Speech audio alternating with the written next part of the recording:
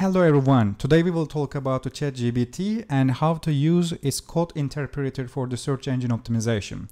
Before, I shared this specific tweet and this specific post in our Holistic SEO Community group, the public one. And in this section, many people asked us how we actually get this specific topical cluster. So I personally don't create topical clusters from the queries that much, but from time to time, if I'm creating a new project, I'm trying to just understand what is the overall structure of the competitors. And since I am actually doing research for the 5 years and democratizing the topical authority concept for the last 3 years, and since we launched the biggest course in the industry and we directly actually became nearly the 1200 people in our course program and shut down the gates, I can tell that after a point you get some certain advantages and you don't actually need to know coding to be successful in semantics, and you don't need to create topical clusters that much. Even sometimes you don't need queries. But if you're a beginner, you will need these things because they will be helping you to understand the overall structure in a visualized way. And today, lucky that actually ChatGPT and the code interpreter is really helpful to do this type of simple stuff. Before starting, I must tell that if you see this type of a blue hat in our social media posts or these videos in the left bottom corner you should be seeing, it means that this is a very simple video. And many people follow us over 3 years, and I'm very happy for that. But I can tell that I might be having the nerdest SEO community ever, and I am happy for that because my community loves reading, doing research, and they love doing the hard work. And this is the separator between, unfortunately, someone who will be losing in the age of LLMs and AGIs and someone who will be winning as well, as we have said in the Saigon or the Birmingham speeches that we have given. And in our private community, which is consists of the course owners, there too actually we help each other to learn these things better too. So before also starting as well, I must tell you that you should be learning the coding. Code interpreter is for interpreting the code, not for writing the code. It will be really hard for you if you try to write the code with ChatGPT. It will always give a different result and you will be asking many things. You can end up doing, let's say, half hour of work in 3 hours even, because it doesn't have to understand. Also, it doesn't allow you to download any library there. So that's why my suggestion to you is that open a folder in your desktop, give a name like code or Python, then open another subfolder inside that and give a name like topical visualization. And there, whatever you see in this specific ChatGPT screen, try to give that these codes into the code file inside that. Once you are able to do that, you will be ending up maybe 200 different scripts for 200 different, let's say, purposes. And then you can use code interpreter while learning the coding as well. This was how I learned actually. So let's start examining our prompt here. And I can tell that in this specific sample, I used a simple sentence as the prompt, but since this is a video, I wanted to make it a little more developed. And usually in my prompts, if I want to just use a single prompt, I can actually use chain of the prompts, but usually I try to spend less time for these things. And this is something that I can actually register or give one of my teammates, or you can also register this prompt and use it as you wish, record. So here, I directly tell that there are 4 sections in this prompt, and I give every prompt a section number. Every prompt has these quotation marks as the border. So this is the section number. This is the, let's say, purpose of the section, and this is the content of the section. We directly tell that our purpose is creating a topical cluster and visualizing it, and please assign every query to a specific type of, let's say, topic according to its relevance. And here we start to actually imply that there will be a data set in the form of, let's say, data frame. Then we tell that make the topical cluster actually bigger if the number of the queries in the cluster is higher than the others. The second section here, it directly defines our data set. We tell that only focus on the keywords, volume, and the keyword intent. The purpose here is actually preventing code interpreter to look at all the trends, CPC, or other types of let's say the columns, because if you decrease the dimensionality, it will be working faster too.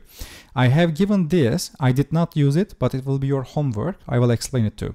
In this part, we directly use these specific terms. So if you want to create topical cluster, there are actually two methods for that. One is supervised learning, the second one is unsupervised learning. So using actually unsupervised learning is better for creating topical clusters because it will be creating very much bigger clusters. And the reason for that is that since there is no cluster name, in this case, the machine actually creates all these clusters, and they give just numbers, so the cluster names. But it is not that much useful for you because you need a representative word or a name or a label for it. So that's why here we will be using the supervised learning for topical cluster creation, which means we are giving topical clusters a name directly before creating them.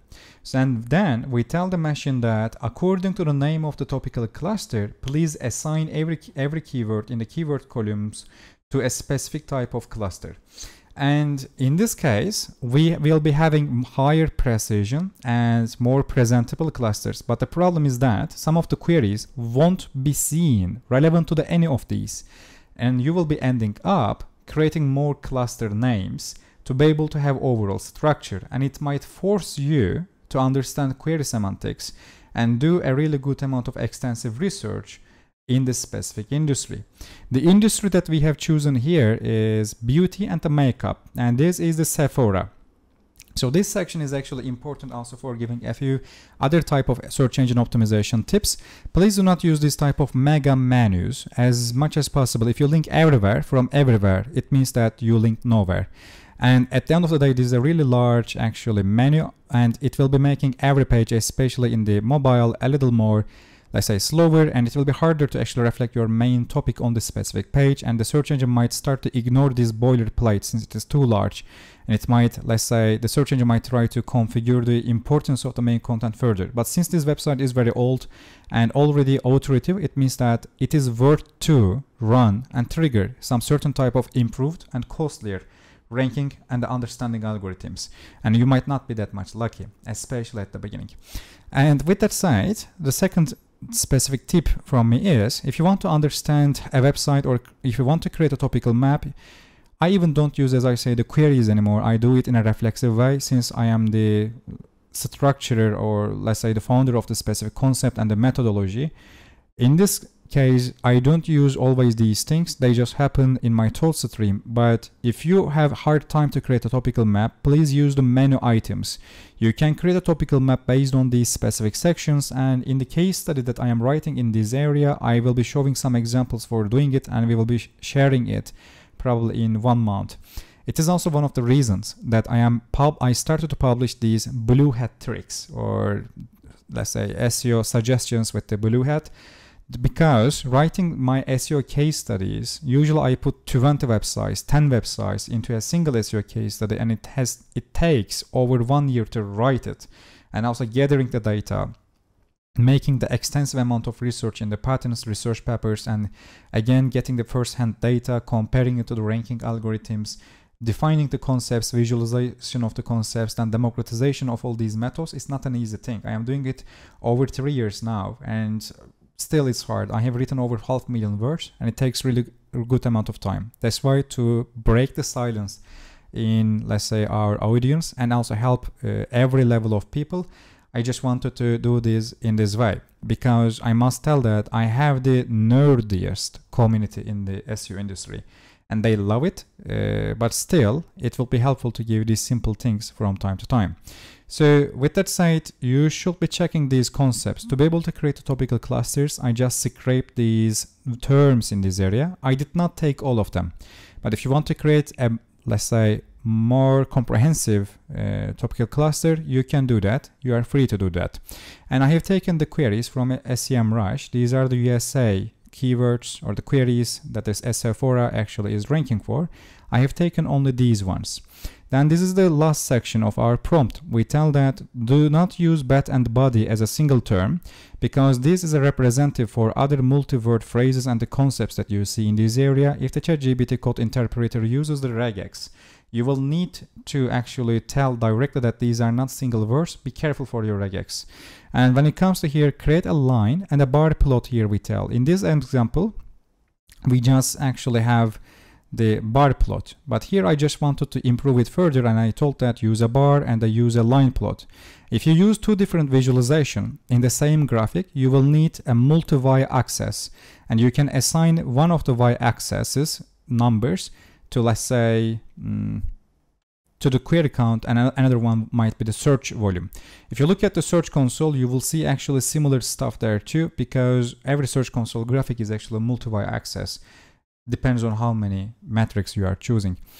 And here I tell bar plot is for topical cluster size based on query count, which means keyword count. The line plot is for the total search volume inside the topical cluster queries or the keywords. And then I tell write the total query count to the top of the bars in the bar plot, because it will be helping you to actually see the exact number inside the topical cluster, and remove the topical cluster from visualization if the total query count is lower than 20. So you can remove this section if you want, but it is important to note that if you don't remove that, the plot will be too complicated to use it or making it readable. And because of that, I have put it here because I don't want to include everything, and it is also because of restrictions in the code interpreter. If you use your local machine, you can create bigger plots, then you can remove this part as you wish. I tell use warm colors in the visualization because it's my preference. And when we come here, as you see, they directly actually skip reading other columns. It directly starts with this one. It says there are a variety of the columns related to search analytics. However, as specified in the prompt, we will only focus on this. Thanks. Then these are the 3 steps: clean the data set basically, and then perform keyword clustering, generate the visualization. If you would not create this type of prompt, the steps will be more complicated. Sometimes it can even try to use word to vec, and then it can tell that computation cost is too high, let's use fast text. Then if they use the fast text in a successful way, then they will try to download a few other things, then it won't be downloading, or they might not be running the script as you want. So that's why I try to be more specific as much as possible. And this is how they are being clustered, and this is how they are being actually, let's say, shaped, because basically here we are creating a certain type of dictionary to be able to visualize it.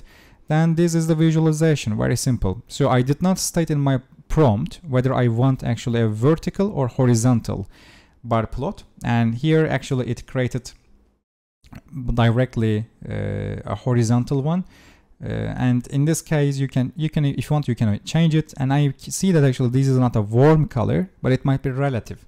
It might be warm for a machine. So red is warm for a human. I guess this is blue. I am a little bit colorblind. A warm for the machine, or maybe I should be sectioning my prompt further, or I can actually run a second part as well too. Here also you should read these sections as well, because here, as you can see, actually it uses the warm color for line plot, so I can't blame it, I guess. Not he or she. Looking at the plot, we can see that higher cluster has the highest keyword count, while the foundation cluster has the highest total search volume. This section is important for you to actually focus on your content network creation process a little bit further. And sometimes it can also tell you that some certain type of queries might be belonging to the multiple other clusters. For example, here, if you look at carefully, most of the eye related things are not reflected in our visualization. It is happening because eyeliner, eyebrow, eyelashes, eyeshadow, eyelash serums, eyebrow serums, eye primer. So let's say we have a query with the eyebrow, and it mentions the serum, but also it mentions the cream, let's say, or it mentions the eyelash and also the, let's say, eyebrow.